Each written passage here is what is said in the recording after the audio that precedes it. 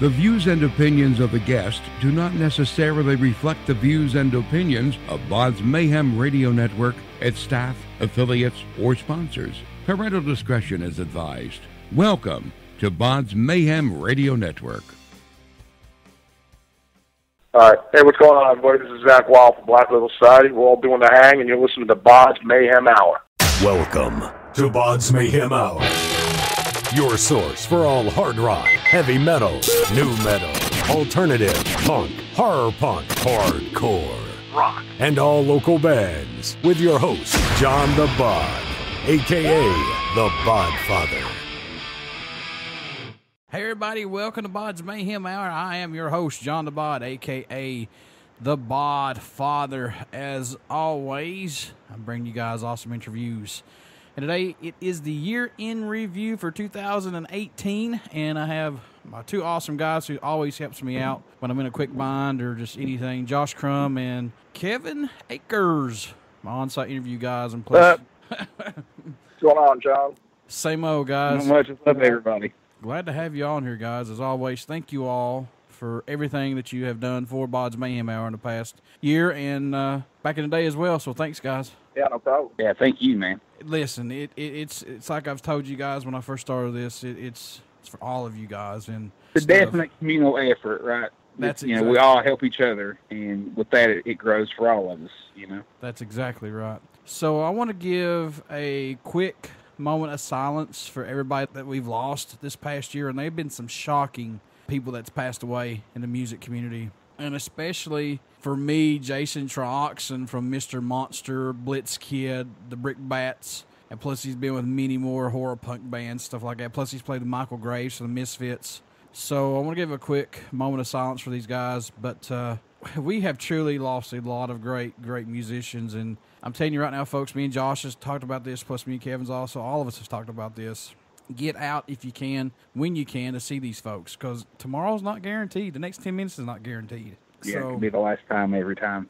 That's exactly right. So we'll give a quick moment of silence, and then we'll dive right into this. So here we go, guys.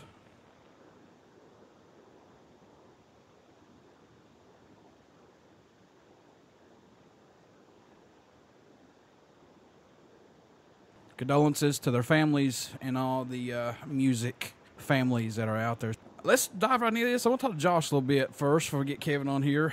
Man, Downtrend, what's going on with Downtrend? I know Mike's back in the band, and are you guys working on anything right now, possibly? Yeah, man. Actually, it's, Downtrend, we have turned a corner that we collectively decided on as a unit. We really don't play as much out these days. We've made that decision. The market's getting so hard anymore to find quality shows, and it's not that we think we're too good, but the area of the country we live in, we have to travel anywhere we play, and we've decided to cut back on the shows. We've scaled back. We play 5 or 6 a year, but we're focusing a lot more on writing and recording. We actually do plan on going into the studio in the spring and recording 2 new singles. We just released Back for More about 2 months ago, and our long-term plan is we're going to release these 2 new singles, and then we're going to do 2 more and release the 5 together as an EP and do physical copies of those. They kind of stay modern in the approach, but also it gives us a chance to be creative, but without, losing our butts going across the country to play shows where we really can't make any money. And the shows we are playing are more high-quality, better shows. We're just being a little more picky about it. We're all getting a little older and got families, and it's harder to go play a hole-in-the-wall, 6 hours from home when, a reason you should be at home, So, yeah, that's the future for us. We're excited about it. Mike is back. Mike's home. I feel more at home with him. I think the whole band does. He plays the harmonica so well. It gives us a real different identity than a lot of bands, I think. And, yeah, we're looking forward to, we've got a new song written called The Battle Lost that I'm so excited about. We're actually so excited about it that we're not going to play it live until we record it. We want the album release to come out first. So we've never done that. Usually we'll play them live and work the kinks out, but we're just really excited about this one. It's got a real Alice in Chains Rooster feel to it. So we really dig it. And I'm very proud of you guys. I've said this many times, what you guys are doing as far as show-wise. I mean, you picked up a Doyle show, and now you're getting to play with the Iron Maidens. That's pretty damn impressive. Yeah. Yeah, the Iron Maidens is in Louisville at the Mercury Ballroom. I think our buddy Kevin, he was going to be at that. Yep, I'll be there. That's a Ticketmaster Live Nation event, so any of those shows are always awesome because they're high quality, you know. So yeah, we're looking forward to it. Got some more down the line coming up too that we can't really discuss yet. So. Oh yeah, and Devil Driver too, Ginger. I forgot those bands. Yeah, well, we did that back in October, of course, and then Doyle. Yeah, we've had we're holding it for shows like that, shows where we're playing with people or opening up for better crowds or something. But yeah, it's just the local music scene's gotten real tough, man. I encourage everyone that's listening, if you can get out, if you got a band or a buddy that plays or a band that you're into, if you can, get out and support them because it is getting harder and harder with each passing day for these shows to be reality because there's just no money in it anymore. There's no venues even in it. You know, they'd rather have a DJ, and DJs will make $500 a night, and the band will make $60. It's crazy. That makes no sense whatsoever. Reality, yeah. Kevo, what's going on in your world, man? Not much. Same old stuff. So let's jump right into the. I don't know how many guys you have for your top 10, top 5, top 50. I don't know how many you guys have, but Kev, you want to start out? Who do you have? Top 10, top 5, whatever? Yeah, I usually do a top 5. I think 5 is a little more prestigious than having 10 albums. So my number 5 album of the year was Soulfly Ritual. I thought that of all the heavy bands that released albums this year, I thought that one was the best. It's just old school Soulfly. It was just awesome. My number 4 album of the year is Zeal and Ardor, Stranger Fruits. And I know that may not be an album that a lot of people have listened to because they're kind of a new band, but that's probably the most unique album that came out last year. It's kind of a mix between black metal and southern blues with a little African tribal music mixed in with it, and it's a unique sound and it's a really great album. They're on the spring festival circuit coming up this year, so hopefully if anybody goes to these festivals, check them out because they're really awesome. My number 3 album is Seven Dust, All I See Is War, and it's just classic Seven Dust. I mean, probably their best album since Alpha. I'm a big fan of Alpha, and I think this is their best album since then. I mean, it's got all the classic Seven Dust trademarks, and I think Dirty is one of the best songs of the year overall. It's just a headbanger, just a great song. For me, it's hard for me to see Seven Dust not being presented or being promoted as a headlining band. They could easily headline a festival. That's how much faith and confidence I have in that band over the years. And they put on a live show that just is better than anybody. I mean, a lot of bands sound different than they do on their albums, but Seven Dust sounds exactly like they do on an album. They bring 100% energy to their stage performances, and they're incredible to see live. So I agree with you. They could headline anything. Yeah. I'm a well-known Seven Dust fan from way back in 1997, and they're a complete machine live. They always have been. And the reason they are is because they work their asses off. They're out there constantly. They're always on the road. They record albums in like a 1-month cycle. They don't take forever in the studio. They pound them out to get back on the road. And, right now they're doing a cool thing in Atlanta where they're doing 3 nights at the Masquerade where they do deep cuts the first night. Second night is called Deeper Cuts, and then the third night is just an everyday Seven Dust show for New Year's Eve. I think that's kind of cool, playing some songs for the fans that are older, maybe not played live as often. Really cool idea. And just like Josh said, Josh has seen Seven Dust many times. I know Kevin's seen Seven Dust many times. I've seen him a couple times. And Kevin, I cannot agree with you more, my brother, because you're exactly right. When you go see a Seven Dust show, what you hear on that album is what you hear when they play live. There's no cuts or any shady marks or anything like that. These guys fucking deliver every damn show and album. Yeah, absolutely. And they care. Absolutely right. Yeah. They care. They're a band that I've always felt very sincere about. And, I saw them twice this year, but the first time was in Jacksonville, Florida, at the festival down there, Welcome to Rockville. Mm-hmm. And, you mentioned they should headline or could headline shows like this. Yeah. It is.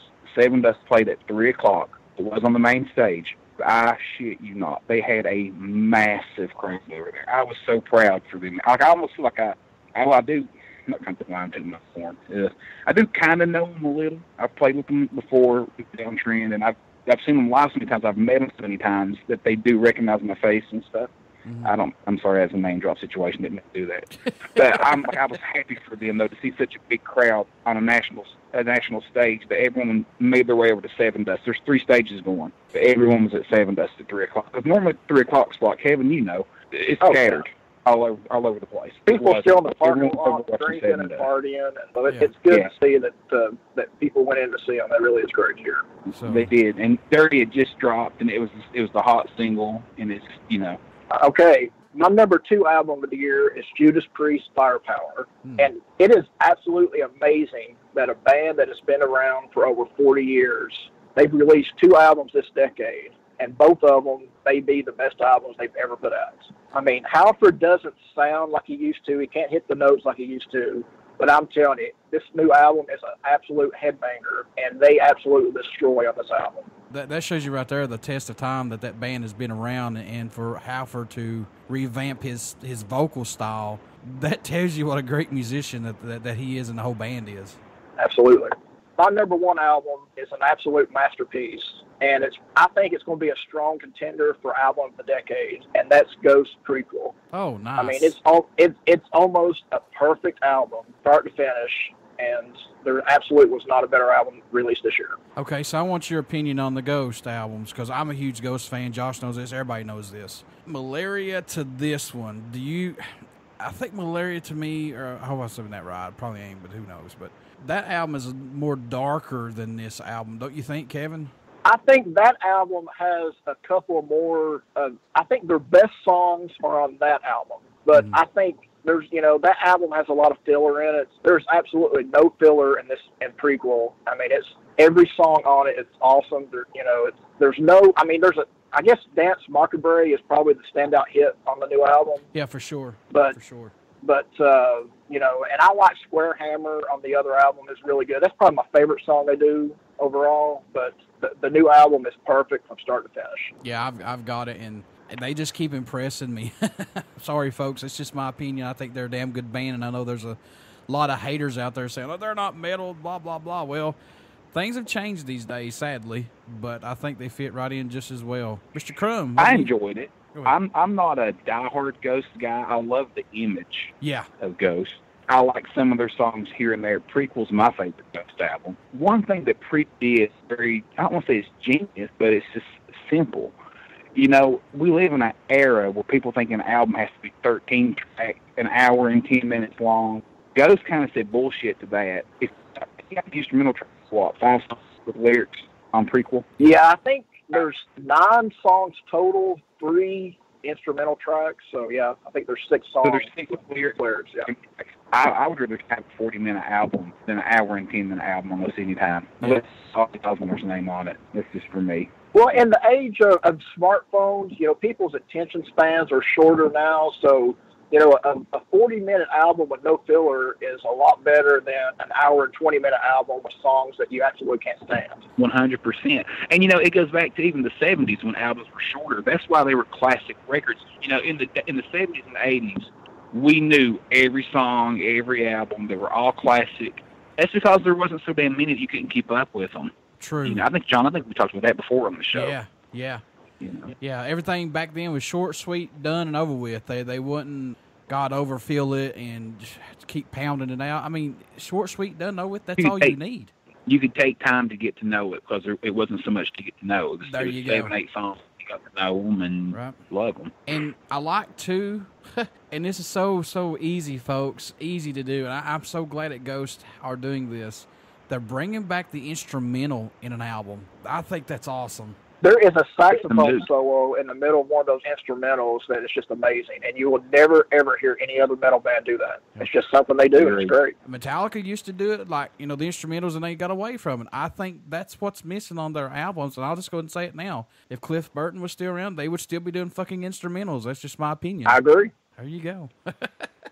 I like instruments. And I like metal bands that aren't afraid to step out. I mean, another band that people give a hard time, they're burned out on them, or they're too pop, is Avenged Sevenfold. But, a decade ago when they put out Dear God, and you could hear the banjo. I was like, man, good for them. They're not afraid to put the banjo in this song. It sounds awesome, Okay, I'm going to do mine. Mine's 27, but I have to go expand because of the show and everything. So I'm just going to do mine. Oh, yeah, go ahead. Go right through them, be done. 27 albums? Yes. Holy moly, okay. I'm 3, so okay, good. All right, so number 27, Silence in the Stars, local band, their EP called Believe. That is a very, very damn good album. I'm going to do albums and plus EPs, so I'm all over the place with this. Number 26, Browsing Collection, EP Don't Want to Dance. These ladies know how to fucking rock, and they are from Sweden, over from Scandinavia. Check them out if you get a chance. Band called ODD, EP The Disorder. Really great southern metal. Just fantastic of an EP. Coming in at 24 is All Hail the Yeti, Highway Crosses. Really good album as well. Number 23, Henry Derek Ellis, The Devil Is My Friend. You need to check that out too, guys. That's an awesome album. 22, Phil Campbell and the Bastard Sons.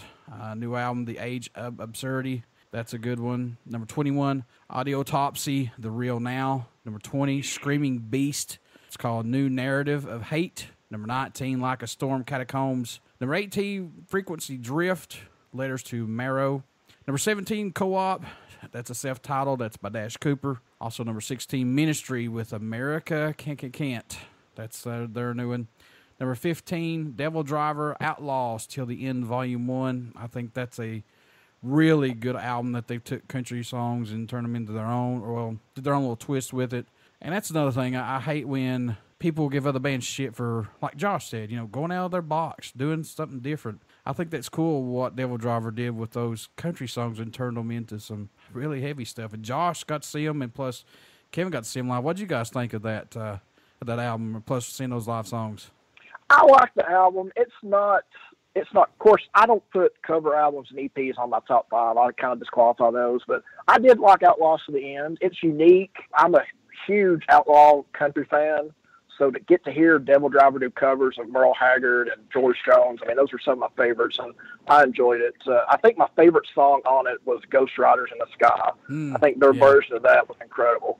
Pretty much ditto.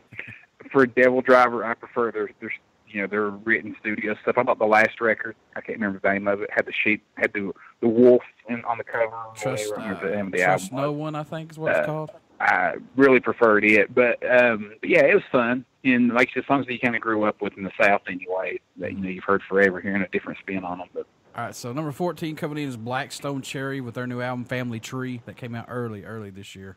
Number 13, now these guys, I love these guys to death. I'm really good friends with them. TB and the boys from Blitzkid, what he's turned into now, his musical style. Again, a guy who is not scared to step outside that box and be metal rock. He loves this stuff, stoner stuff. A Gathering of None, One Last Grasp at Hope. I'm pleading with everybody, check this band out. I think everybody will like them if you give them a chance. That's just my opinion. Number 12, Cataclysm, Meditations. Number 11, Parkway Drive, Reverence. Number 10, Philip H. Anselmo and the Illegals, Choosing Mental Illness as a Virtue. At number 9, Black Label Society, Grimmest Hits. What did you guys think about this one? I kind of thought this was kind of so-so from the guys. What do y'all think? Yeah, I thought it was a decent album. I enjoyed it. I enjoyed a few of the songs. Zach has a thing with me, and God knows I'm a massive Zach fan. So I wish he would put a little more thought into it sometimes. I feel like he pumps them out so quick that he doesn't put a lot of thought. He just wants to shred and doesn't really put, a lot of melody into his playing anymore. I kind of miss that. But that said, it did have a couple. Gosh, I'm having a total brain fart now. There was a kind of a ballady, sounded like Angel by Jimi Hendrix. Loved that song. You remember the name of it? Yeah. There was Trampled Down Below. I really liked that song. Oh, Heaven Had Gone Away. That's the name of it. Loved that song. Trampled Down Below, loved that. Well, all in all, I had a couple. I thought it was top heavy. I thought I had about 3 or 4 really good, and the rest of them were kind of eh. Yeah, agreed. Number 8, of course, I'm along with Kevin on this, Soulfly Ritual. Damn good album. Really good album. Kind of back to the roots, don't you think, Kevin? Oh, yeah, absolutely. It was really good. Number 7, Pig Destroyer, Head Cage. If you like heavy stuff, that's pretty damn good too. Number 6, with Josh and Kevin on this, Judas Priest with Firepower. There's not a bad song on that from the start of that album to the end of that album. You get what you paid for. Do you guys agree with that? Oh, absolutely. Here's one that really caught me off guard. This is from Sin Quirin. He's the guitarist of Ministry. It's a 3-track EP again. I mean, everybody don't like putting EPs, but I just want to give respect out to these guys. This impressed me so well. This is my number top 5. It's 3-Headed Snake. It's his side band, and it's a self-titled album. Johnny, the lead singer, Johnny Ray, his vocals, I mean, they're powerful. Check out this EP, the 3 songs. This is a throwback to like early 90s, late 80s heavy stuff, but it's just all so fucking meshed together so well. It's just really good. Number 4, Seven Dust, All I See Is War. That band right there is just a totally machine, and get out and check those guys out. Number 3, Miles Kennedy, You're the Tiger. I think a lot of people still see him just as Miles Kennedy of Alter Bridge and Miles Kennedy of Slash. But this guy can hold his own just with himself. He can play guitar like nobody's business. He is a great musician and a great writer as well. So have you guys got a chance to listen to any of this at all from Miles Kennedy? I haven't heard that album yet. It's good. And in number 2, I got Slash, Living the Dream. That's a very excellent album. And I'm right there with Kevin. Number 1 for me is Ghost Prequel. I think that album is, that's hard to beat, man. That album, again, just like Judas Priest, from start to finish. Tobias and what they're doing, they've got the image, like Josh said. It's pretty fucking awesome. Their songs are great. There's really no fillers. It's just coming at you. If you like it, oh well. If you don't, don't. But to me, it's great. Yeah, it's almost like Ric Flair, right? If you don't like it, learn to love it. It's the best thing going. Well, they're going to be around for a while, so people better get used to it. I think so. Yeah. I want to run through my top 4 horror punk bands if you guys don't care right quick. So, sure. Number 4, Trash Bats, all their EPs. I mean, just everything they put out is just fucking funny and just great music from those guys. Robbie Bloodshed, his EP Red Ice, White Book, Black Book, really good from Robbie. That boy has been non-stop ever since I got introduced to his music, and he's not gave up, and I give him 1,000% credit, because like Josh has always said, you've got to put yourself out there, you've got to keep promoting, you've got to keep busting your ass, and Robbie has done that so far ever since he's been, God, dude, 12 or 13-year-old Josh, he's been doing that. Wow. Yeah. The dude is awesome as a musician. Argyle Goolsby, Hollow Bodies. And then my number 1, the Mighty Casket Creatures out of Atlanta, Return to Wolfton. Those guys are badass, and love those guys a lot. They give me a lot of support. So, all right, I don't really have mine in an order, but I'm going to mention some albums that I really enjoyed this year. My favorite album of the year, I will say, we've already discussed it, so we don't need to say too much about it. It's probably Firepower by Judas Priest. You take a band who should be in the Rock and Roll Hall of Fame already, who had such a storied career, and at this point, right, what I think is their best record, I like it better than British Steel from top to finish, personally. Wow. And I think that's amazing. I mean, and like you said, Rob's reinvented his voice. He's amazing. Mm-hmm. I think Richie Faulkner on guitar is the perfect guy. As an Ozzy Osbourne fanboy, I wish he was Ozzy's guitar player right now. Not that I don't love Zach, but he would be, Zach feels like a rented guitar player to me for Ozzy. He's like the go-to guy versus his guy, and Richie Faulkner's a monster. Andy Sneap produced that record and is playing on the tour, and Andy seems to be the perfect guy. He even has the right look for Judas Priest. I look for him to actually join the band full-time at some point. I thought it was amazing. My next one, of course, is, like we said earlier, I'm a big Seven Dust freak. Very proud of All I See Is War. Thought it was a solid record, top to finish, like always. Some albums that I have on my list that are different than you all. One band that I'm really getting into, and I don't know why I like them so much, but I do, that's newer. This album may have come out in 2017 near the end. If it did, sue me. But that is Thread by Red Sun Rising. I catch myself really liking this band. I listen to my iPod on random in the vehicle, and a song come on. I'm like, oh, that's pretty kick-ass. Who is that? And very often it's Red Sun Rising. And seen them a few times at some of the festivals and stuff. So I'm really kind of digging those guys and wanting to see where they continue to grow to and who they can become, because I think they're really on the cusp of something slightly different than everyone else. They have their own sound, I think. That one was up there for me. Another one that I'm really excited about that came out this year that really held up its expectation for me was the self-titled album by Stone Temple Pilots, which I think is a good album to discuss. Oh, okay. Jeff Goot on lead vocals, and I think it's the comeback album of the year without question. All right, his vocals coming into this, how did he fit in with him, you think? It's like a glove. He looks the part. He physically on stage is real similar to Scott Weiland. And when he was asked about that in the interview I was watching, and he said, I don't try to imitate Scott Weiland. He said, but he's my favorite artist. He said, so for me to kind of look and act similar to him on stage is nothing more than me. I was groomed that way because I watched him growing up, and I got total respect for that. You know, to understand that. But that record's really good. I saw him at Rockville, and they blew the roof off the place, man. They were really good. They're back. Like, I fully believe that. That's so and crazy. My last one that I want to mention, unless you got something to say there, sorry. No, I was just going to say, it's so crazy that a lead singer passes, or they go somewhere else, or a guitarist, whatever. They bring somebody right in, and you really don't miss a beat. It's like you said, look at Alice in Chains. They got to William Duvall. He fits like a glove. Yeah. It's wild. It's mind-blowing. It's hard to do. But, I will say, I feel like STP did miss a beat. I mean, they've been 10 years doing anything of any quality, you know, waiting on Scott and working with Scott. Scott's back in rehab. Scott's in overflow. I mean, just so many things. I'm really happy for that band. I feel like they can move forward and have the unit again. Yeah. And I think they deserve that. Another album I'm very excited about. A lot of people haven't taken the time to listen to this one, but the new Jakey Lee's Red Dragon Cartel album, Patina, is really, really damn good. It's more of the Badlands style of Jake. It's more of a bluesy rock than heavy. But, man, that is such a good record. And Jake's playing on it is absolutely phenomenal. If you're a guitar player or interested in that, I urge you to listen to it. He does jazz guitar on it. He plays surf at some point. I mean, he really shows how well-rounded he is as a guitar player. It's so good. But, like, awesome. The thing about that record is it grows on you. Like, the more you listen to it, it gets better and better. Josh, didn't they get a new lead singer also? No. Darren James Smith is still with them. Okay. They had a disagreement on the last tour, and he stepped aside while they had other people fill in for him. Oh. Okay. But he never actually left the band. Yeah.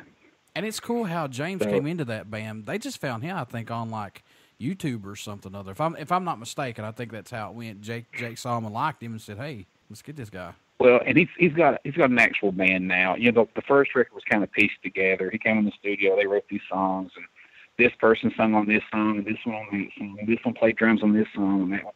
He's got a band now. He's got Anthony Esposito on bass and Phil Verone's on drums, and the rhythm section of those two with Jake is, I'm telling you, you got to listen to this record and really let it sink in to understand how good. And there's such a quality rhythm section. It really showcases what a good rhythm player Jake is, more so than just his leads. I mean, it's a really good record. It's just different. I want to ask you this while I got you on here. I know you're a huge Black Sabbath fan. Now, Geezer's starting another band up. I don't know if you've got to hear the track that they put out or anything, but what do you think of this band?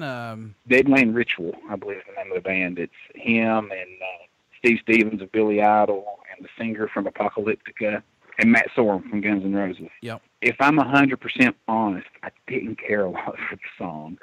I tried to listen to it about 5 times or 6, and it just never did catch me to where I really want to keep going back and listening to it.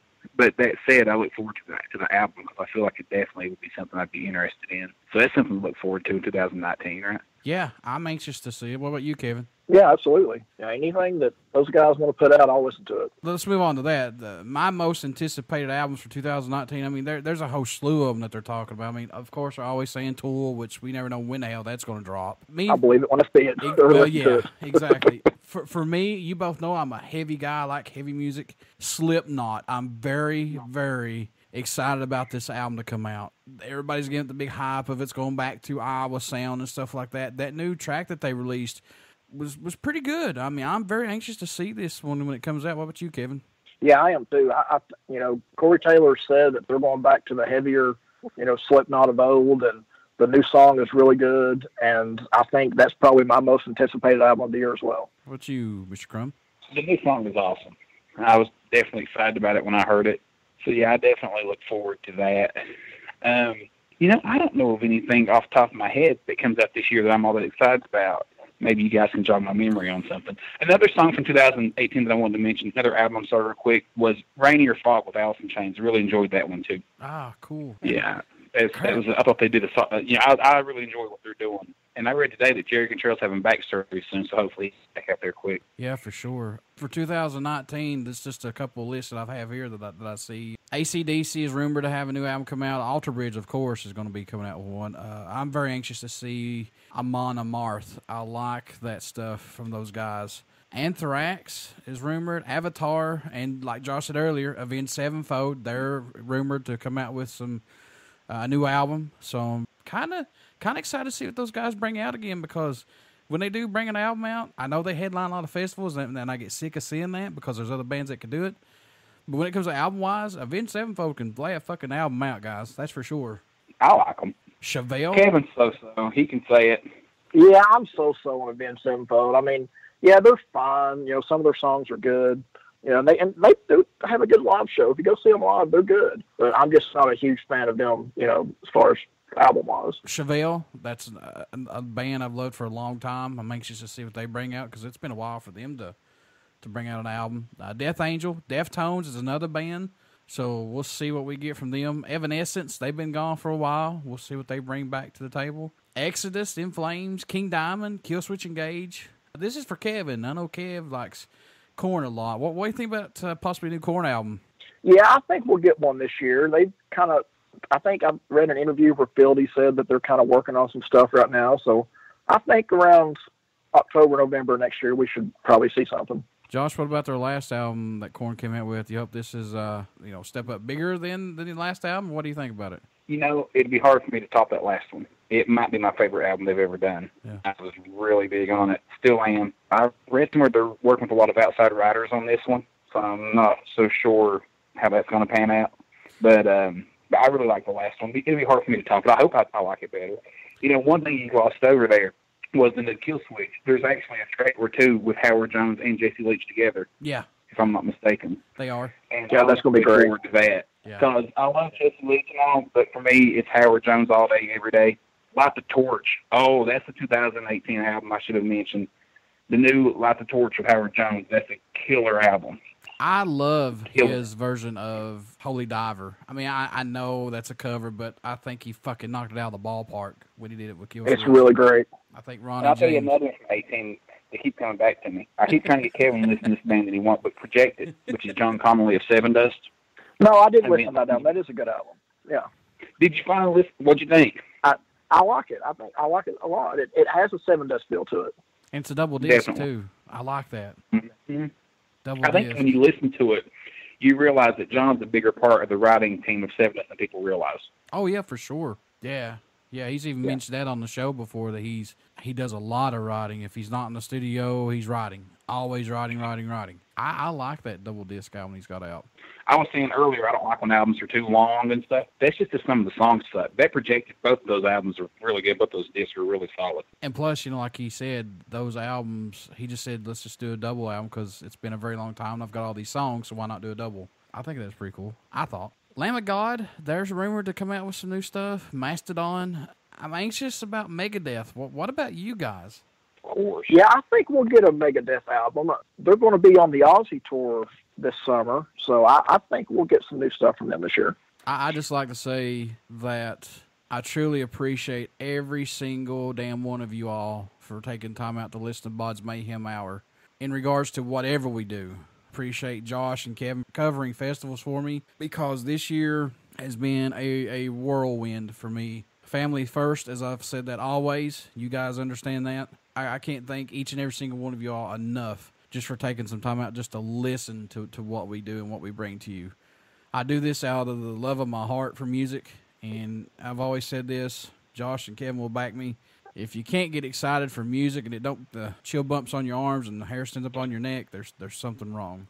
And I hope Chili bun. and I hope that you do find that does that for you. But thank you guys so much. Any festivals that you guys are looking forward to this year? I mean, I haven't even put in for festivals as of yet because I just have to wait to see what else going on. But I'm going to. Of course, you guys are going to be there with me. We're going to see Metallica in March. Yes, we are. Yep. Damn right we are. Mm-hmm. I actually be seeing them before you guys do. I'm seeing them in January as well. Well, how about you? Yeah.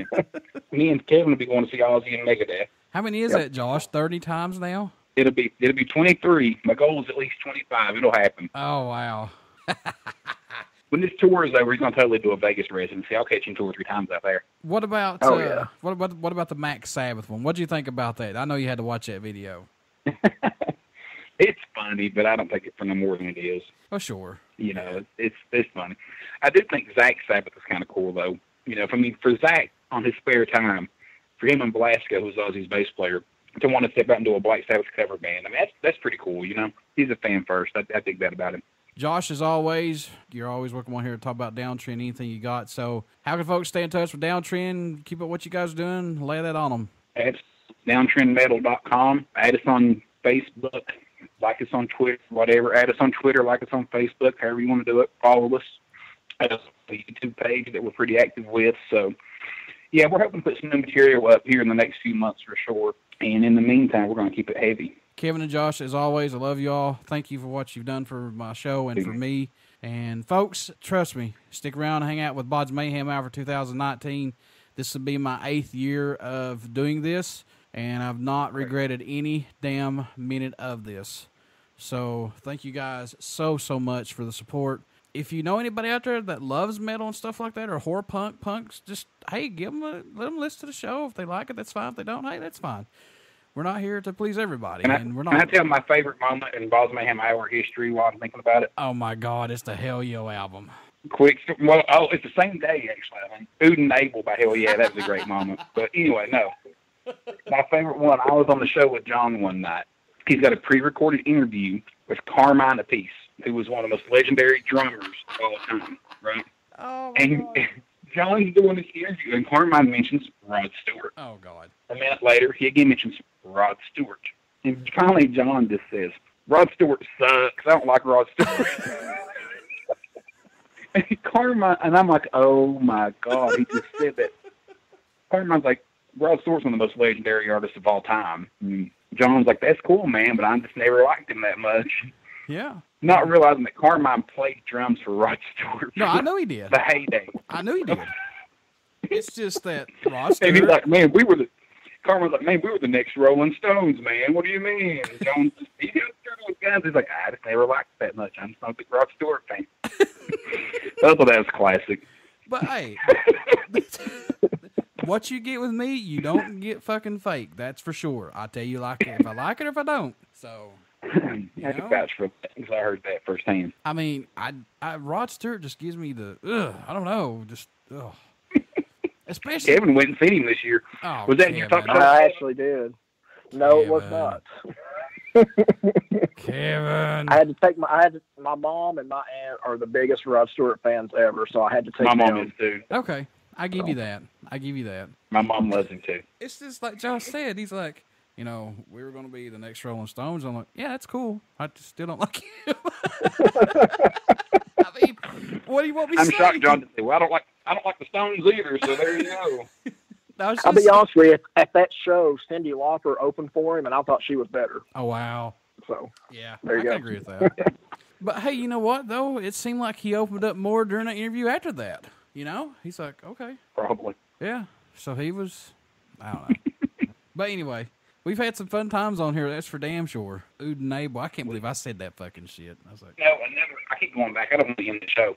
Another album that I released this year. You mentioned it, but I meant to comment also. I want to give credit where it's due. The new Slash, Living the Dream. They continue to put out slamming records one after another. They do. I mean, they just continue to pump them out. They're so good. Yeah, so, I'm kind of anxious to see what GNR does. Supposedly, there's a rumor of them going into the studio and making a new album, but well, Richard Ford has said that was a plan. Ooh. And we'll see. Yeah, I'm with you. I'm with you, Josh. We'll see. I want it to be good. You know what I mean? I want it to go back to the Appetite for Destruction album. I want it to be that instead of getting like, Rod Stewart shit. I'm the weirdo though that I to this day think Chinese Democracy was awesome. Really? But whatever. Nobody agrees with me. I loved it. Still love it. I thought DJ Ashba's guitar playing on it and Bumblefoot's were phenomenal. Well, a lot of that's Buckethead too. Yeah, that is right. That is right. Buckethead's on that album. Yeah. Where's that dude at now? God, I don't know. I have not heard anything on him. Have you ever heard the time he went to write songs with Ozzy Osbourne? I did not. No. They sent him to Ozzy's house to write. And Ozzy said, Here, Ozzy tells the story is obviously 10 times better because of his accent. But he said he showed up actually wearing a mask and the bucket on his head. Oh, my God. And Ozzy's like, what the fuck? And then Ozzy's like, man, you don't have to wear that, dude. Like, I'm going to go in here and get us something to drink. You can just take your mask off. Like, you don't have to wear that, dude. We're cool. And Ozzy said he goes to the kitchen and comes back and he had a different mask on. Good, you can just go ahead and fucking go. Like, you're fine. And he's seen him home. He's seen him out the door.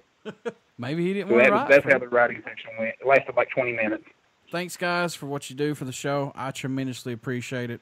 And, folks, stick around. We're going to have some good stuff coming up for 2019. Please get out and like us on our Facebook page. We have our podcast link plus our YouTube link on the BODS Mayhem Hour Facebook page. Stick around, folks, for 2019. And thanks, Kevin and Josh, for everything you do for the show, man. I appreciate you. Thank you, John. Yeah, thanks, John. Appreciate it, man.